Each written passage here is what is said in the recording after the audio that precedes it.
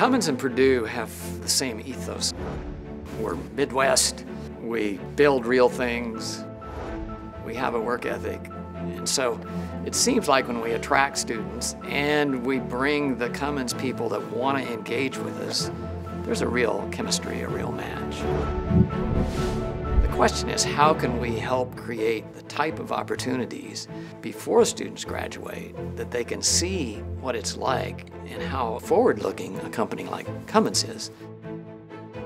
Data science is exciting to me because it is this new field. Anyone and everyone has data, and they don't know what to do with it. Data has a significant role moving forward. If I think about Cummins, we have so much data, and if we can take that data and analyze it, apply machine learning to it, there's so much that we can do with it. Our CEO had recognized that every critical decision that we make for Cummins is going to be driven by advanced analytics and machine learning capabilities. They see that it's important to take students from all majors, which is the data mine, and give them that additional polishing on data science, data analytics.